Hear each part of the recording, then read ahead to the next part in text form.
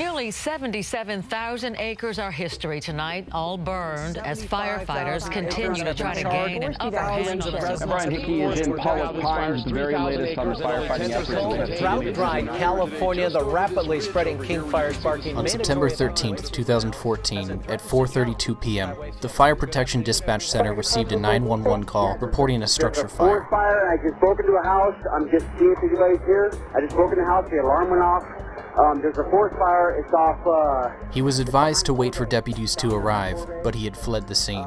Included in the initial response of fire engines was one of the state's renowned arson investigator experts, Captain Tom Oldag. As the engines were arriving, they could see and smell light smoke, but would have to hike this rugged terrain to get to the source of the fire. Investigator Oldag took a different approach and approached the fire from Moon Lane in an attempt to cut off the fire and stop it from spreading. As the fire crews arrived at the origin of the fire, they heard a male voice yell for help. The firefighters made a desperate attempt to get to him, and as they did, they noticed at least 2 more fires had been separately ignited. Was this arsonist lighting more fire in an attempt to trap the firemen, cover his tracks, or make sure the entire forest burned to the ground? As Oldag drove down Moon Lane, he encountered some residents that said they had just seen a man fleeing the area. And we came across him and asked him, what is he doing here and where does he live? And he was kind of very sketchy with his answers. When he first saw us, he told us our house is going to burn down. You better get home, your house is going to burn down.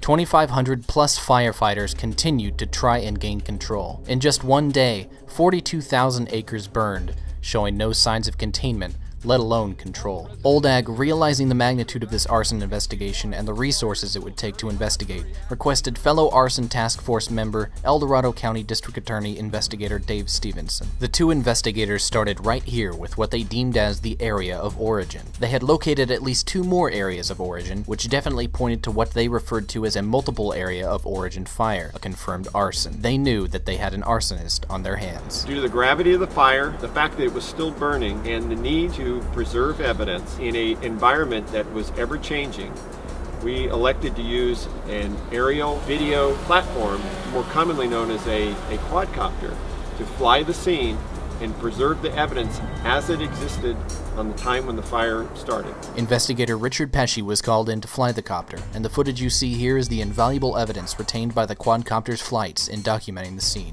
As firefighters from local, state, and federal agencies poured into El Dorado County to battle the blaze, the investigation into who started this fire was ongoing and around the clock. Investigators from the U.S. Forest Service with the expertise in cause and origin were brought in to process the crime scene, while the arson task force investigators continued to track down leads, interview witnesses, and find the arsonist.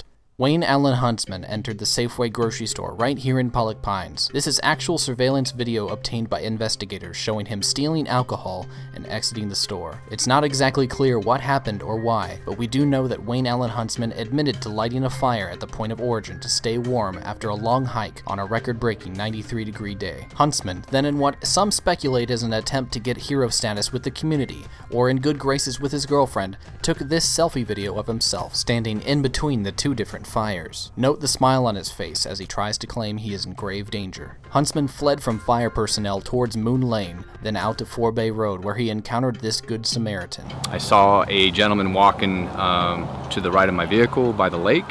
And as I pulled over, I looked at the guy, said, "Do you need a ride?" And he said yes. Huntsman accepted the ride and began his tale of how he escaped danger and even provided the selfie video. The retired fireman, sensing the importance of this video, took a video of the video, which later became evidence. Arson investigations of this magnitude sometimes take weeks, months, years, and sometimes are never even solved. In this case, Wayne Allen Huntsman had no idea when he started this fire that the citizens of El Dorado County get involved and are connected to their community, and when they see something, they say something. Thanks to local, state, and federal resources and the community of Pollock Pines, Wayne Allen Huntsman was in custody within 5 days of him igniting this 97,717-acre blaze that took over 27 days to control. On April 8, 2016, in the Superior Court of El Dorado County, Wayne Allen Huntsman pled guilty to 3 felony counts of arson and admitted to several allegations concerning injury to firefighters and the burning of multiple homes. His effective sentence will be 20 years in prison. This case was unlikely to have this successful of an outcome without the help of some concerned citizens who were willing to step up, take action, and when they see something, say something. If you see something, say something.